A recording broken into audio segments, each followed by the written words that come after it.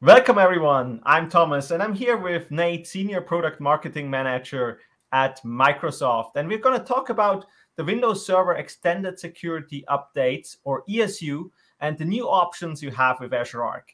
This is right in time of the end of support for Windows Server 2012 and 2012 R2. So I'm excited to have Nate here today to talk about this. Before we dive into the extended security update options, Nate, can you tell us a little bit more about Azure Arc for those who haven't heard about it yet, and what you can do, especially with Windows Server? Yeah, thanks, Thomas. Well, Azure Arc is one of our most exciting Azure services that we have, and most people know it as our hybrid and multi-cloud offering that Microsoft has. So Azure Arc is a bridge that extends the Azure platform. So you can build applications and services with the flexibility to run them in data centers, at the edge, and in multi-cloud environments. So Azure Arc provides a consistent development, operations, and security model for both new and existing applications.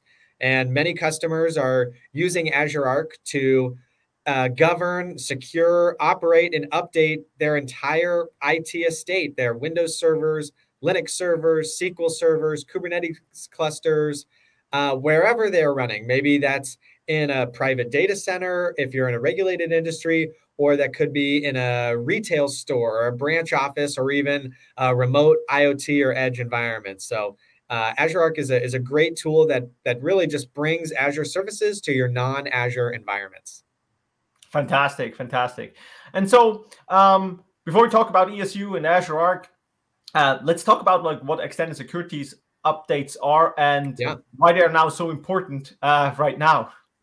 Yeah, well, Windows Server 2012 and Windows Server 2012 R2 are reaching their end of support. So Microsoft officially supports these versions for 10 years.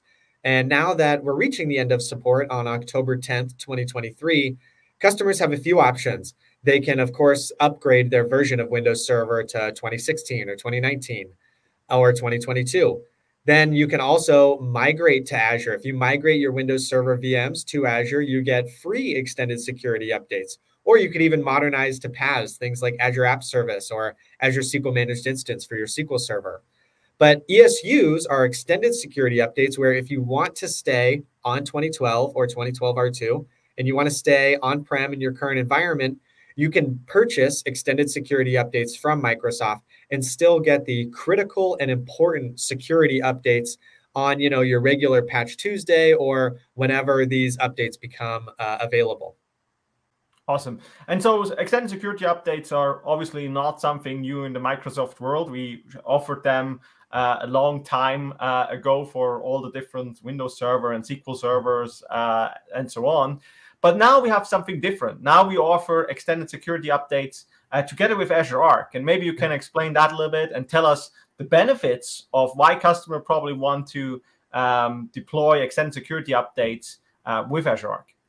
Yeah, well, there are some great benefits. As you all probably know, you purchase the old way with extended security updates through the Volume Licensing Service Center. You pay for 1 year at a time. And you basically pay upfront and have to use them for that entire year. With extended security updates enabled by Azure Arc, you get to switch to a monthly billing process. And so you only pay monthly and for the months that you use. So if you only want to purchase ESUs for 6 months or 9 months, you only need to pay for those 6 months or 9 months before you either migrate or upgrade your Windows Server version, which is great. So we have this new flexible billing model. Also, the ESUs enabled by Arc have seamless and automated patching. Because it's now an Azure service, you get all the benefits of Azure, not only basic benefits, things like role-based access control and tagging and resource groups and all of that, but you can do scheduling and automated patches through Azure Update Manager.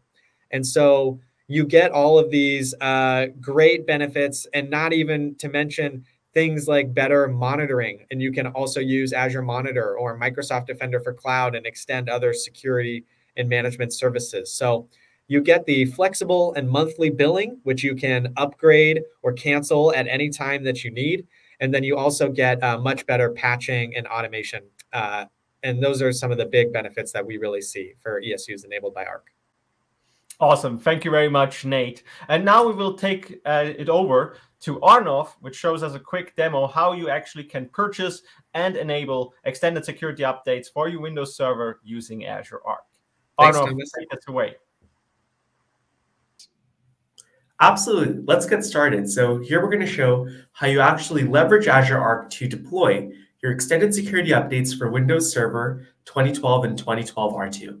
So I've started off here in Azure Portal in the Azure Arc landing page, and you can see how you can get started with ArcBox and add your Arc infra. We assume that you've already deployed your on-prem or your multi-cloud Windows Server 2012 and 2012 R2 machines to Azure Arc, deploying the connected machine agent and running our script. At that point, you're going to see your machines come up within your Azure Arc portal view.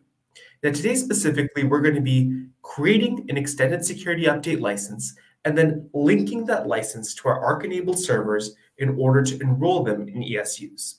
The first step to this is going to be provisioning an ESU license. So what all goes into an Arc ESU license? A couple of things.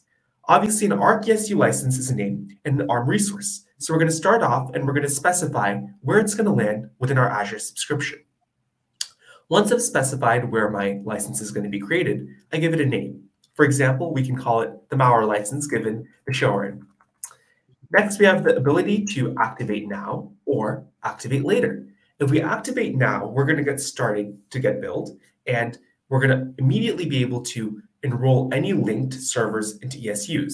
If we choose to activate later, that gives us the flexibility where we can test now, for example, without triggering billing or ESU activation on the linked servers. This gives added flexibility, for example, if you have a procurement team that needs to do a sign-off after the provisioning of ESUs to commence with billing.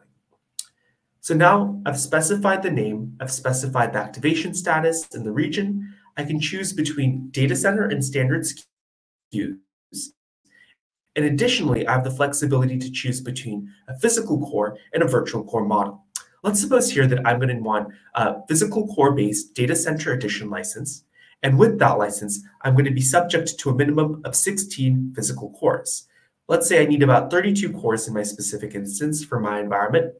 I've now specified that I want a 216 core pack, so 32 cores total, for a data center edition license that's licensed by physical cores and going to be named the malware license. So I go ahead, I ensure that I have the necessary SA requirements or I'm running on an authorized mobility provider. And after that, I go ahead and click create. At this point, I've created my ESU license, the malware license. So you're probably thinking, Aurnov, what if I want to modify my license over time? You have the flexibility to do that. You have the ability to change the number of cores associated with an ESU license.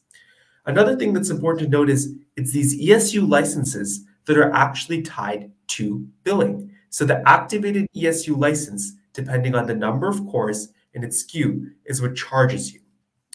So now that I've provisioned an ESU license, I can go ahead and switch to my eligible resources tab.